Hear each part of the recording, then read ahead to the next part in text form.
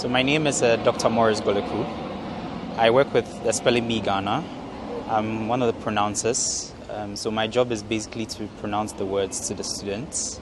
Over the course of the year, we do a series of preliminary competitions to kind of get those who will be in the finals. So this, as you know, is the Spelling Bee Finals. Today, over the course of the whole competition, we'll be increasing the difficulty of words as we go through the levels and looking for the best speller who can surmount all the difficulties that we try and throw at them. So that's basically what we're doing. We're done with the first 4 rounds. We're currently collating the results and waiting to go into the last 6 rounds. How's the performance been so far compared to last year?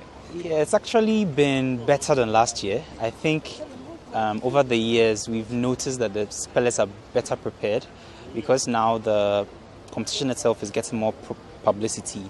So we're having more and more spellers preparing better, understanding the concepts of how to spell a word properly much more. So it's quite good for us as a team to see our spellers doing better over the years.